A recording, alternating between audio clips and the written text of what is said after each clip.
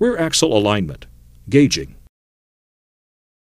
After the truck is in position and the rear axle aligner equipment is mounted on the truck, it's time to enter the parameters into the tandem parameters screen in wind speed.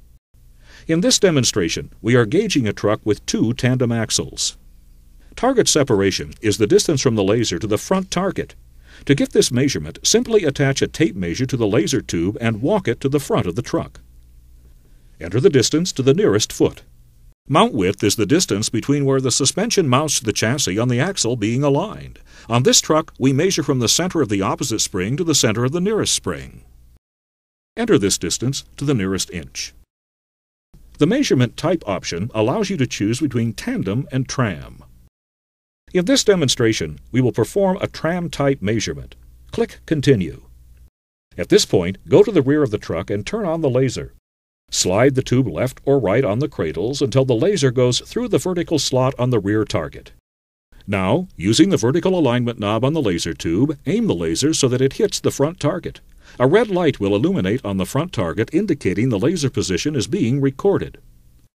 Now that the position of the laser is being measured, notice the measurement in the target value box.